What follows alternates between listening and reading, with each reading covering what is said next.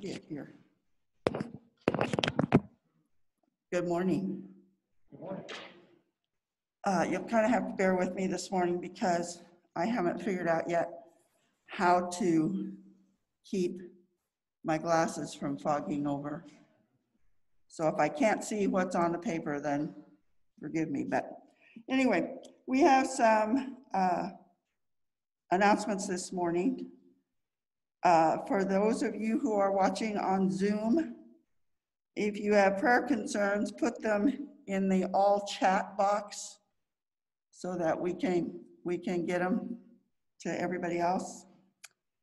Logos starts this Wednesday. I think that you said the high school kids met last week and the younger ones will come this week. If the USDA food outreach continues, which we don't know yet whether it will or not, we need volunteers on Wednesday. So, oh, okay, I guess it's Thursday. Anyway, so watch the Facebook page for that information or check with the office. Okay?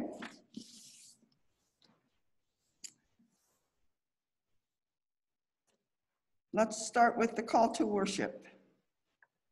Oh, give thanks to the Lord, call upon his name, make known his deeds among the peoples. Sing praises to him, tell of all his wondrous works. Glory in his holy name, let the hearts of those who seek the Lord rejoice. Seek the Lord and his strength, seek his presence continually. Remember the wondrous works that he has done, his miracles and the judgments he uttered. O offspring of Abraham, servant, children of Jacob, his chosen ones. Come, join with me in standing as you are able and singing together our hymn of praise, Joyful, Joyful, We Adore Thee, page 464 in your hymnal. Are we using hymnals? Okay.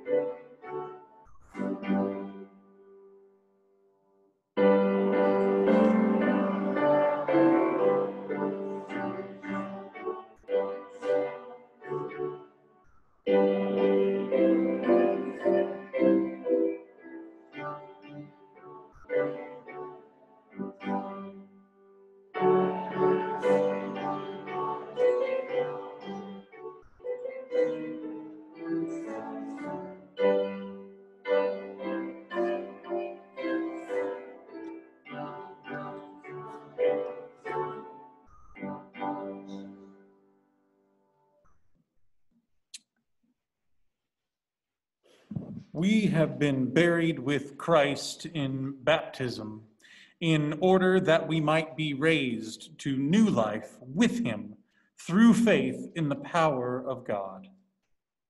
Trusting then in God's grace, let us confess our sin. Holy and merciful God, in your presence we confess our failure to be what you created us to be. You alone know how often we have sinned in wandering from your ways, in wasting your gifts, in forgetting your love. By your loving mercy, help us to live in your light and abide in your ways for the sake of Jesus Christ, our Savior. Lord God, hear us now as we confess our sin before you.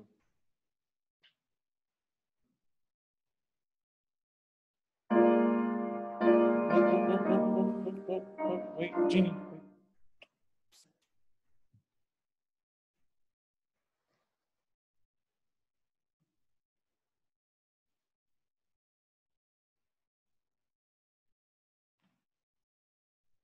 Friends, hear the good news. Our righteousness is found in Christ alone, a gift of God by faith.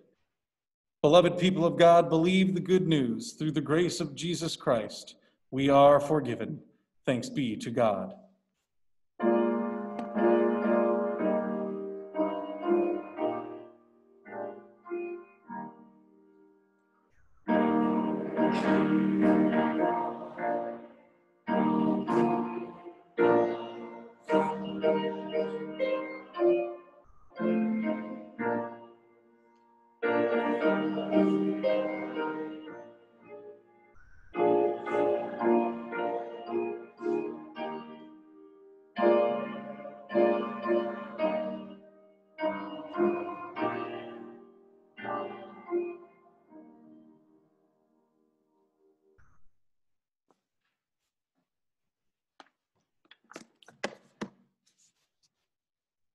The peace of Christ be with you.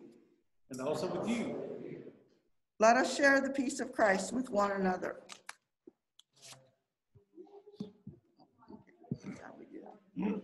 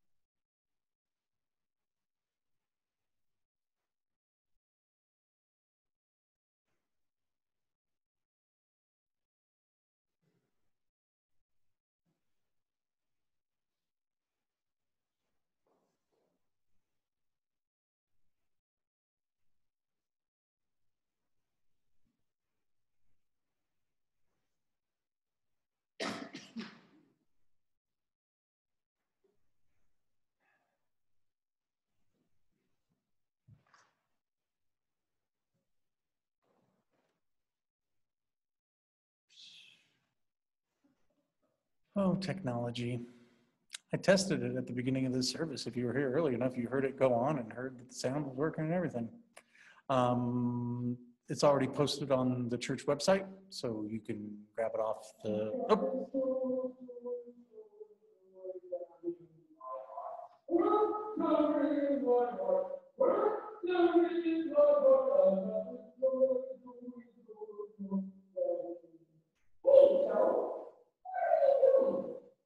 I'm singing. Oh, I can hear you singing. I haven't seen that song. What joy. Well, I was thinking about today's scripture passages. In Psalm 95, the psalmist is praising God with a lot of joy. The psalmist writes, "Come, let's sing our shout to the Lord. Let's raise a joyful shout to the rock of our salvation. Let's come before him with thanks. Let's shout songs of joy to him.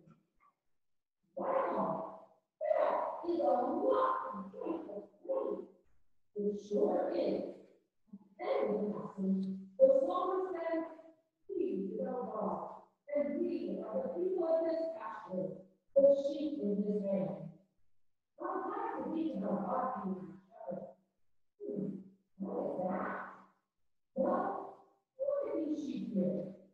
They don't pay attention to where they're going, and they usually wonder how they get lost.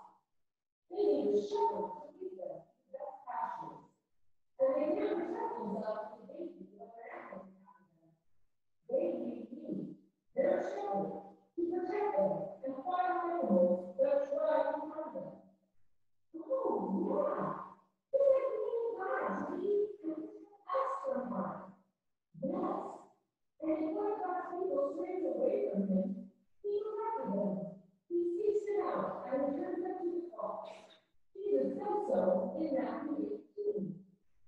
As Christians, we truly do know how to pray for God. God loves us more than we deserve, even more than we can comprehend. What makes me want to get through? I have the joy down in my heart. That's right, Walter. Let's pray together to thank God for loving us so much. Dear God, thank you for loving us more than we can ever understand. Thank you for seeking us out, for guiding us and protecting us. And thank you for being the source of our joy. We love you. Amen. I got this joy down in my heart. We're down in my heart. We're down in my heart. I'm going to joy in my heart. We're down in my heart to stay.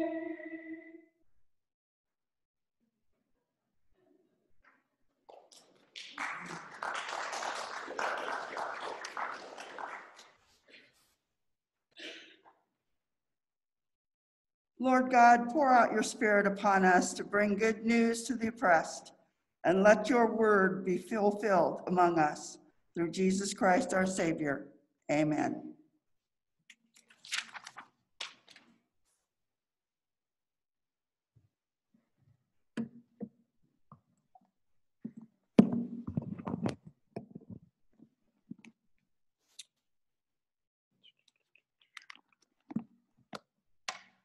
Thank you, Judy, for your leadership in worship this morning.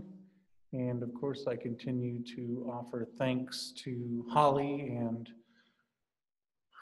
whomever of her daughters who helped with this particular video. So thank you to Holly. I have two readings for you today. Our New Testament reading today comes from Galatians chapter 5, verses 22 and 23. Galatians 5, 22 and 23. Let us all now listen for the word of the Lord. But the fruit of the Spirit is love, joy, peace, patience, kindness, goodness, faithfulness, gentleness, self-control. Against such things there is no law. And the sermon text today comes from Psalm 95. It is the entire, 1 through 7a. Psalm 95, verse 1 through 7a. O come, let us sing to I am who I am. Let us make a joyful noise to the rock of our salvation. Let us come into his presence with thanksgiving. Let us make a joyful noise to him with songs of praise. For I am who I am is a great God and a great King above all gods. In his hand are the depths of the earth, the heights of the mountains are his also. The sea is his, for he made it, and his hands formed the dry land. O come and let us worship and bow down. Let us kneel before I am who I am, our Maker. For he is our God, and we are the people of his pasture and the sheep of his hand. The word of God for the people of God. Let us pray. And now, Lord God, may the words of my mouth and meditations of all our hearts be pleasing and acceptable in thy sight, our rock and our redeemer. Amen. For our examination today is the question, what is joy? Right off the bat, I am going to contend that distinct from a feeling or emotion like happiness or contentment, joy is a choice. I believe that I have got pretty substantial biblical backing as well as theological backing to bear out my contention. First, then, why is joy not a feeling or emotion like happiness? Because I can imagine that the majority of you have been thinking that joy, when you read the sermon title or in the bulletin or read about it, the topic in the email or wherever you saw that this was today's topic, I'm imagining that the majority of you have been thinking that joy is exactly that, a better version or a deeper version of happiness. And so now perhaps you are a bit thrown off when I make the contention that in reality I believe the two are nothing alike. Emotions are informative and temporary. Happiness is an emotion.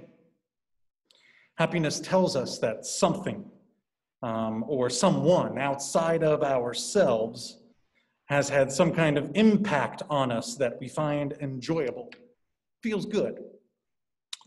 As that is the information given, we then go about trying to replicate the emotion by reproducing the scenario or by reproducing the impact so that we can feel good again. Pursuing happiness then can actually become a kind of false god if we're not careful, a false idol that produces false contentment. The happiness is fleeting, it is temporary.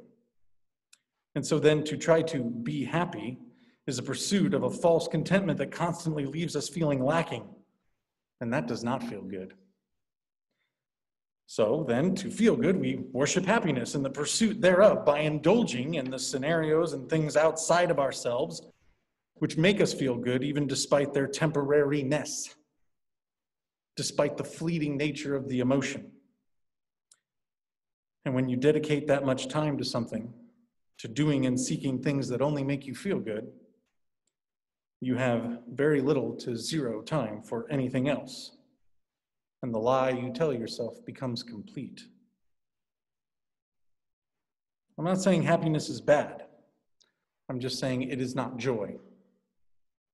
Happiness is informative and temporary. As such, it should not become the all-consuming center of our world. Again, my contention, joy is a choice. In our epistle reading this morning from Galatians, I reminded everyone that joy is one of what Paul refers to as the fruits of the Spirit.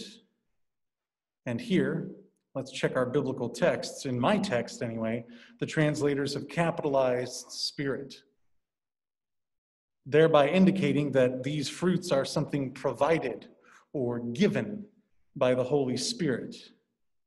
They are not fruits of my own personal spirit, then, not something I am able to do when I have achieved some type of elevated spiritual state.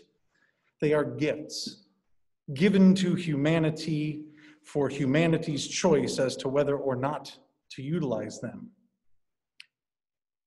I do not know if you've noticed it before about these fruits of the Spirit, but what I noticed this time reading through is that really, if you get down to it, all of them are choices. Love is a choice. If we allow it to remain in the realm of emotion, love is fleeting. Love has no permanence. Love has no power. But we proclaim that God is love. God is permanent. God is power. Therefore, love is those things too and becomes a choice we make moment by moment. Peace is a choice.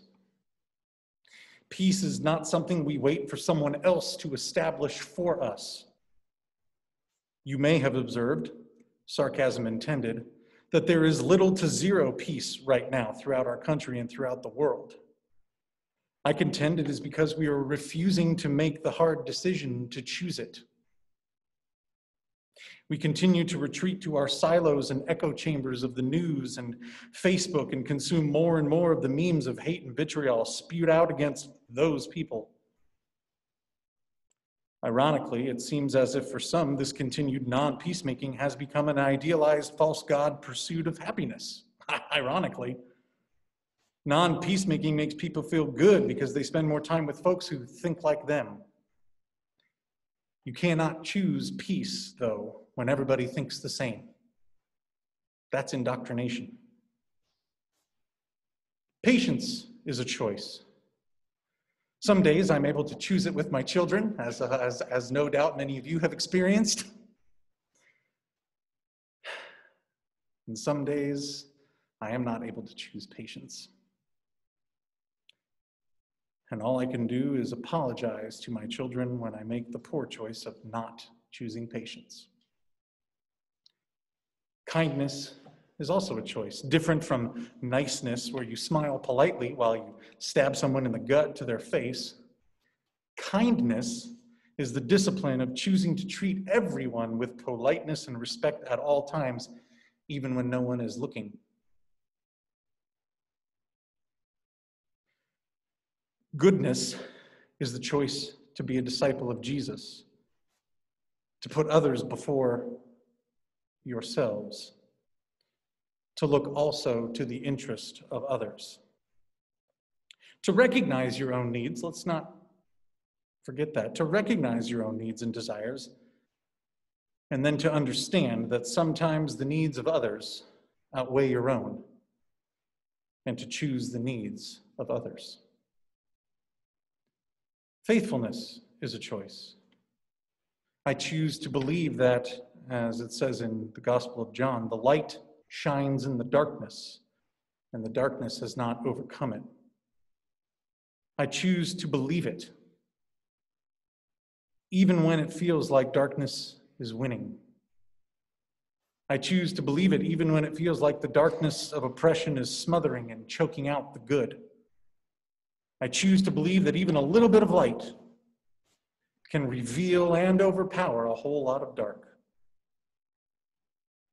Gentleness is a choice. In our world in which we have continued to idolize and emulate brashness, gruffness, and toughness as ideals, gentleness is often looked on with disdain. Gentleness gets nothing accomplished. And yet, we see here, according to Paul, gentleness is a gift from God that we can choose to utilize. Maybe it could be a tool in our arsenal as we seek peace. Self-control is also a choice, an individual choice. Self-control is not something for which others need to moderate themselves so that it can be practiced. Self-control is a choice that we make for ourselves, and we can exercise it ourselves. So then, if the other fruits of the Spirit are choices, then does it not follow that joy too is a choice? And then, if indeed joy is a choice, then that sheds a whole lot of light on that notorious passage from James, right, in chapter 1, where he tells us, "My brothers and sisters, whenever you face trials of any kind, consider it nothing but joy." What? How? What? How? If joy, then, is a choice, then perhaps so too is the call here to choose to face the trials and work through them. Perhaps that's the joy. Be they physical trials, emotional trials, spiritual trials, or legal trials, working through them is the choice. And that is the joy. Not even overcoming them, just working through them. Some paraplegics never regain the use of their legs, and in working through the trial, in choosing to face the trials and choosing joy, they find a new wholeness, a new completeness in various competitive sports. Those are some impressive athletes. I don't know if you've ever watched them zipping about the basketball court in their wheelchairs or playing ultimate frisbee. They can do that too. By choosing joy and choosing to face the trial, they do not go backwards to what was. They move forward into what can be. They move forward toward wholeness and completeness. But here's the irony: trials do not have to be faced, right? We can bury our head in the sand and pretend that the trial does not exist, or hope that it magically and mystically goes away. Lawyers have a myriad of ways of filing injunctions and briefs and motions so as to, in practicality, permanently delay any kind of trial. But if we choose joy, if we choose the joy to face the trial, not just to face it, if we choose the trial just to face it and work through it, just to face it and work through it, James tells us in the following verses that such a choice produces endurance. And endurance has the capacity to make you complete, to make you whole. Joy is a choice. The esteemed author and theologian, some would argue the most profound theologian of the 20th century, C.S. Lewis, contends that even more specifically, joy is a choice for God. Joy is choosing the divine. Joy is the divine. In Surprised by Joy, one of his books, we read, "But what, in conclusion, of joy?" And here I'll note that Lewis capitalizes the word joy. But what, in conclusion, of joy? For that, after all, is what the story has mainly been about. To tell you the truth, the subject has lost nearly all interest for me since I became a Christian. As we choose whether or not to receive God's amazing gifts of grace and love, so too do we choose joy, or we do not. If Lewis is correct that joy is God, then this further supports the argument that joy is a choice and not an emotion. As discussed earlier, emotions are fleeting and temporary, despite their usefulness in the information they provide. God is permanent, eternal. If joy is God, then joy is permanent, eternal, and not temporary. Joy then is beyond and greater than the momentary nature of happiness or contentment. And joy then is something we can choose to enter into, much in the same way that we can choose to accept the gifts of grace and love, or not. And this is precisely where vulnerability intersects with joy, right? Joy and vulnerability is the title of the sermon. This is precisely where vulnerability intersects with joy. To be vulnerable is to acknowledge that you alone, individually, cannot meet all of your needs. Nor can one other person. To be vulnerable, then, is to acknowledge that there is something bigger, greater, wiser, holier than yourself. Joy and vulnerability intersect in that it is a confession that you cannot manifest joy by yourself. You cannot make yourself joyful. Joy requires the divine.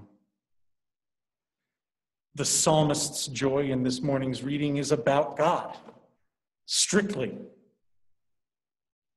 It's only about God. Everything about the psalm and the joy is directed towards who and what joy is. I am who I am, the rock of our salvation, a great God, a great King, our Maker. The choice, then, it seems, of joy stems from knowing God by name. Yod-He, Vav-He. I am who I am, the very breath we breathe. The choice of joy stems from knowing that salvation belongs to God and God alone. The choice of joy stems from knowing that God is greater than any other false god somebody might try to convince us of. The choice of joy stems from knowing that God is our King. Not the president, not a political party, not an ideology. Nothing and no one else. Joy is knowing that God, and God alone, is King. So then the choice before us today is clearer than it has ever been. Joy. Will we make the choice for it? Will we choose joy even when it is hard to do so? Even when we do not want to be vulnerable? I am going to continue to try to choose joy. And I hope that each of you will as well. Amen.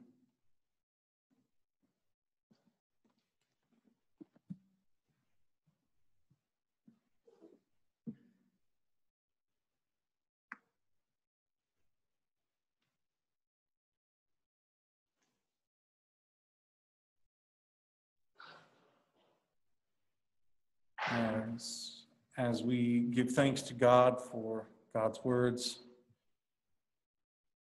we transition into our response to those words by beginning with the common affirmation of our faith. The Apostles' Creed, please stand.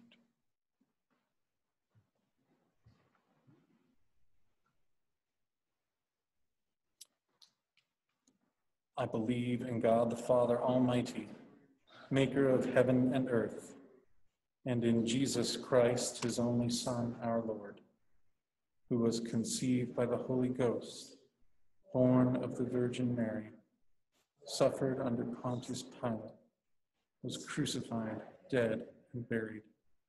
He descended into hell. The third day he rose again from the dead. He ascended into heaven and sitteth on the right hand of God the Father Almighty. From thence he shall come to judge the quick and the dead. I believe in the Holy Ghost, the Holy Catholic Church, the communion of saints, the forgiveness of sin, the resurrection of the body, and the life everlasting. Amen. Please be seated. Remember the words of the Lord Jesus, it is more blessed to give than to receive. During this time of the COVID-19 pandemic, we humbly ask that pledges and donations be dropped off in the indicated basket in the narthex, either prior to or after the worship service. Thank you for those pledges continuing to come in. And so we will give thanks. Let us pray. Thank you for these Thank you, God, for these gifts which we continue to receive. Give us wisdom and discernment as best how to utilize them for the upbuilding of your kingdom. May your divine will be done and not our own. Amen.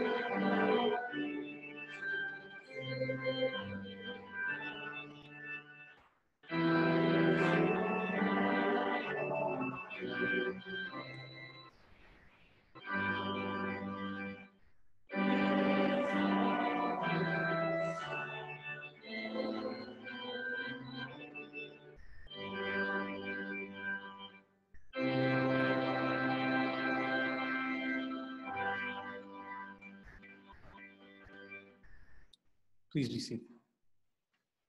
What prayers, what concerns and joys do the people have?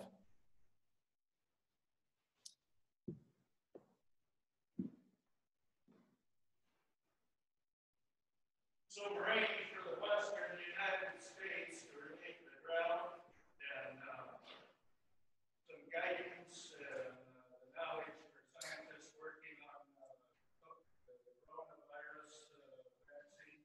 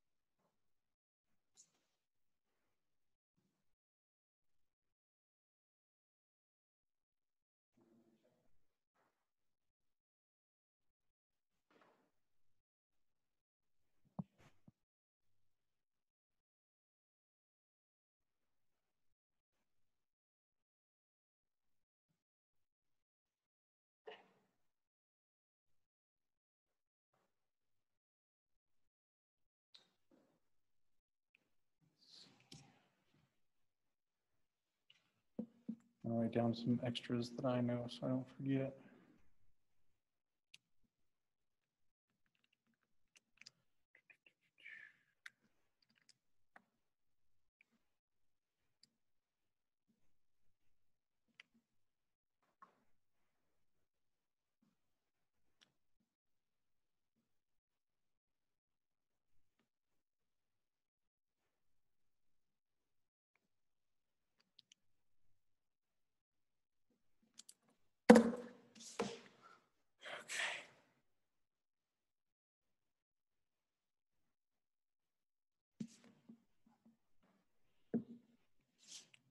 Then please join with me in prayer. Almighty God, you created the heavens and the earth and humankind in your image. Teach us to discern your hand in all your works and to serve you with reverence and thanksgiving. Through Christ Jesus our Lord, who is alive and reigns with you in the unity of the Holy Spirit, one God, now and forever. Lord God, there are many things weighing on us this Sunday morning. And so, Lord God, as indicated, we lift up to you all the chaos of the rampant wildfires throughout the western United States. We ask for weather to help in battling those. We ask for wisdom and discernment and safety for those battling those blazes and for those who may need to get out of the way of those blazes. We ask for wisdom and discernment as people decide whether to rebuild or to remove, to move someplace else. Lord God, we are also in need of prayers for the various scientists and immunologists and medical professionals and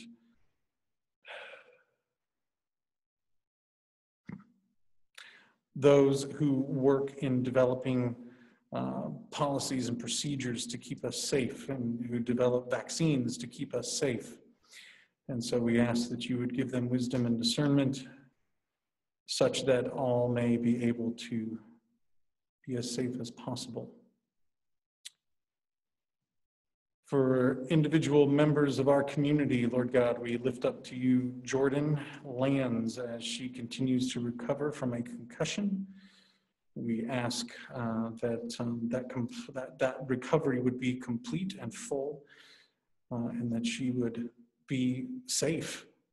Concussions are no laughing matter. They are dangerous, and so We ask for your hand upon Jordan and that you would bring healing to her. Also, we lift up Lynn Lands to you as he is recovering from a sinus surgery procedure.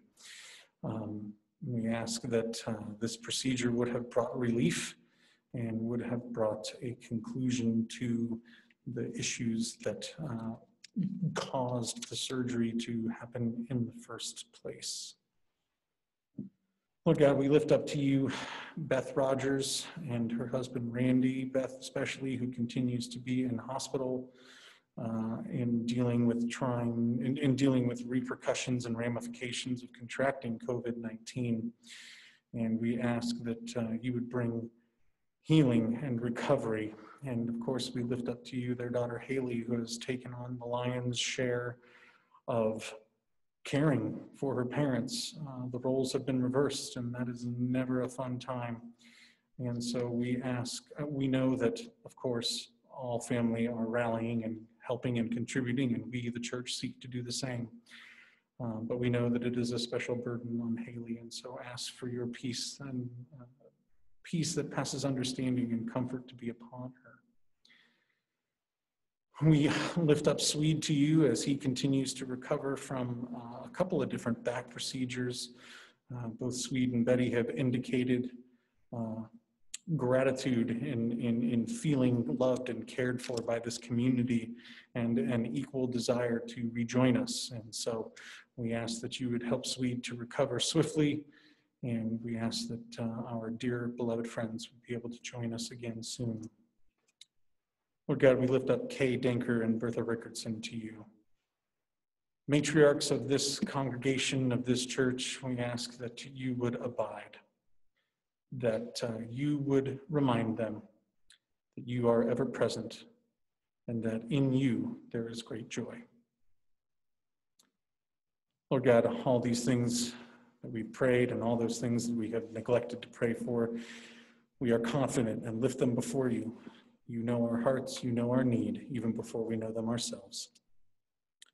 Thank you for Messiah, who taught us to pray, saying, Our Father, who art in heaven, hallowed be thy name. Thy kingdom come, thy will be done, on earth as it is in heaven.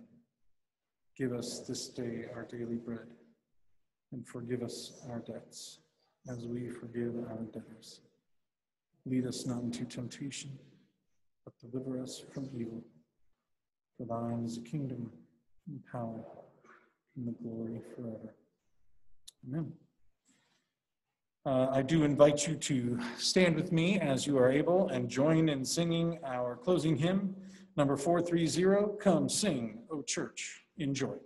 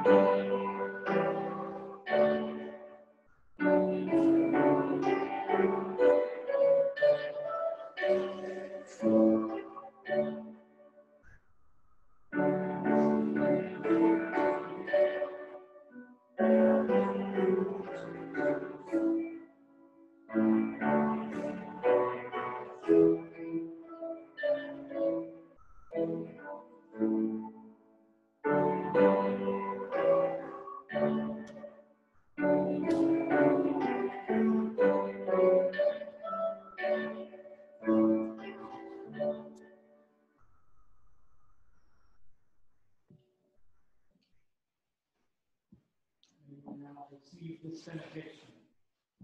Now may the God of peace, who brought back from the dead our Lord Jesus, the great shepherd of the sheep by the blood of the eternal covenant, make you complete in everything good that you may do his will, working in us that which is pleasing in his sight,